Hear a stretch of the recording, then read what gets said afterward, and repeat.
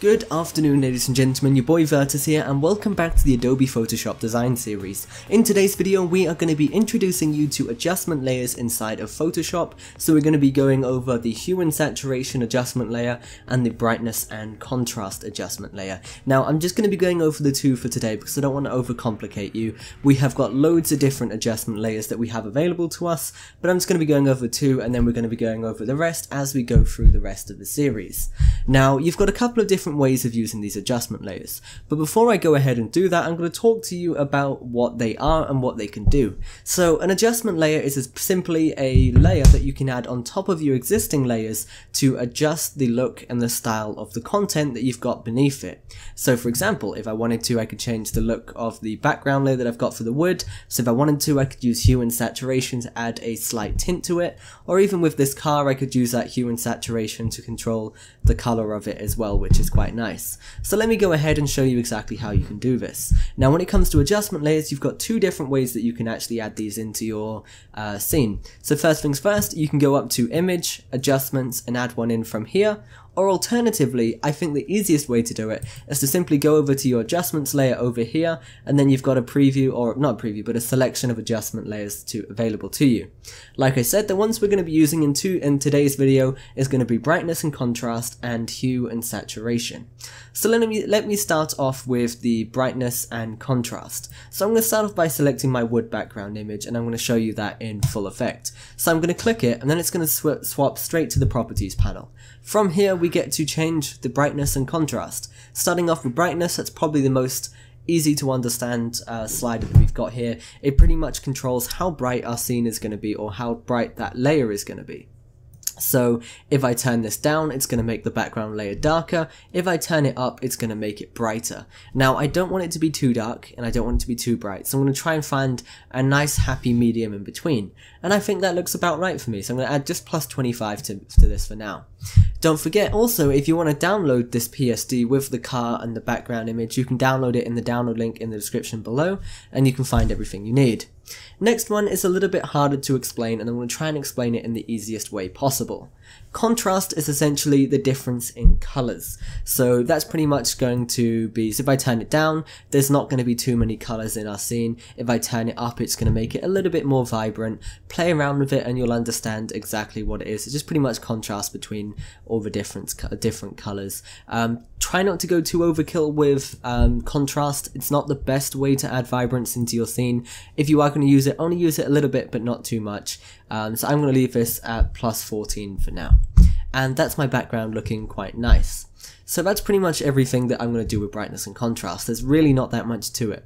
So next I'm going to show you is I'm going to use the Hue and Saturation layer to actually change the color of the paint on this car that I've got here. So I'm going to select my car layer, and then I'm going to go ahead and press Hue and Saturation. From here we've got all of these controls available to us to change the look and the style of things. Now what I want you to note is, if you take a quick look in my layers panel in the bottom right hand corner, you can see I've got my brightness and contrast only over the background and not over the car. So let me show you what happens if I put it over the car as well. You can see it then made the change to the car as well, and we don't want that. So basically it's going to work like any other layer. Make sure it's only above the content that you want it to be. Don't mix things up. So for me, I'm going to have my Hue and Saturation only over the car. At the moment it's over the car and the background. So I actually have to do something before I can start making these changes, otherwise it's going to do it to the whole scene, which isn't what I'm after. So what I'm going to do is I'm going to reset this back to 0, and then if you hold down the Alt key and then click between the car layer and the Hue and Saturation layer, you then get this little arrow and it tells you it's now only going to apply it to that one specific layer, and if you press Alt again you can break that link, but I'm going to make sure I've got that link on and it's joined up. So now if I go ahead and change my Hue and Saturation, you can see it's only making that change to the car. So first things first, in the Hue and Saturation adjustment layer, you've got your hue slider. This pretty much allows you to change the hue, change the color of whatever you've got in there. Now the blacks aren't really going to change because there's no color to them, but the paint is, which is quite nice. So let's say you want it to be orange, you can make it orange and make it fit in with the wood. If you wanted to, you could make it a nice little blue here, and that does look quite nice to me. It's entirely up to you. You're pretty much just adding this color onto what's there already. So if it's in the purple spectrum and it's not coming out purple like it is here, don't worry about that. It's just adding that color onto what's there already. So for me, what I'm going to do is I'm going to make this so it was originally a red, so I'm going to make it this nice blue here, quite a nice light blue, and it's just a matter of finding the right point on this little slider to get the look and the style that you're after. So I'm happy with that. Now if you want it to be more blue, so if you want it to be more vibrant blue, you can just turn up the saturation and it will do that.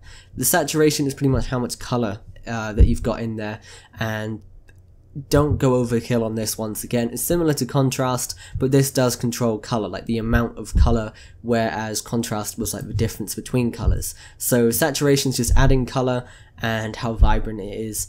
I'm not going to turn that up too much. If you turn it all the way down, it's going to make it quite grey, it's going to get rid of the color. If you turn it up, it's going to add more on it. So I do like quite a strong blue, so I'm going to turn this up and I'm going to leave this on around +40, and that looks quite nice to me. So the next one I'm going to take a look at is simply the lightness. Now this is similar to brightness like we had before, however this time it gives you full control. It can go all the way to black and all the way to white, as opposed to in the brightness and the contrast one we couldn't go all the way to black. So let me show you. So if I turn this all the way down, it's going to make it completely black, or if I turn this all the way up, it's going to make it completely white. For me, I'm pretty much happy with where it is now already, so I'm just going to leave this at the 0 value. And that looks quite good to me. So what we've done today is we've actually changed the color of a car, which is quite nice. I just wanted to show you guys just how important these adjustment layers are and what you can do with them. Now bear in mind there is so many more adjustment layers. We've got things like levels to look at, curves to look at, color balance and all of that stuff. We're going to be going over that later on in the series, but this is everything for today's video. Play around with some of the adjustment layers while you're waiting. Once again guys, thanks for watching, stay awesome, keep creating, your boy Virtus, signing out.